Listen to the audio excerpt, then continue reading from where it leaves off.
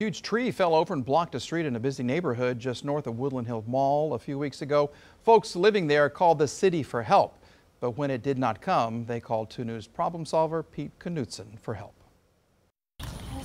Strolling down their driveway, stepping onto their street, Ginger Hendricks and her kids walk a block from home. So Griffin, do you see the big tree? To double check if a huge tree is still blocking the most used and quickest entrance into their neighborhood. Plus, a lot of people take this road to go to the mall or to the Senior Citizen Center or over to 61st Street. So we get a lot of traffic. The tree from a lot with a vacant house fell on a Saturday, fell across the entire street, blocking not only the street, but also an elderly woman's driveway, so she couldn't get out.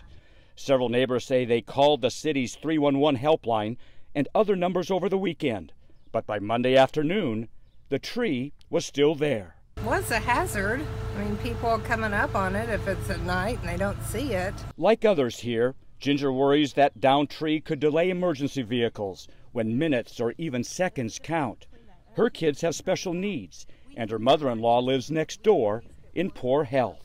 And making sure that an ambulance or a fire truck could get by is really important for us. Some of those living nearby cut away part of the tree themselves so the stranded neighbor could get out and small vehicles could maneuver through without gouging the sides and scratching the paint.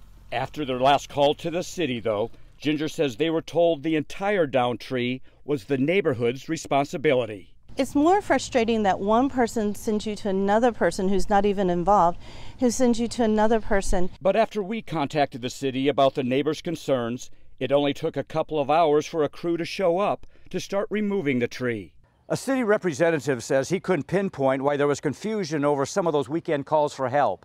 But he says whenever a tree blocks a city street, the city will remove the portion of the tree that's on public property, since that's a public safety issue.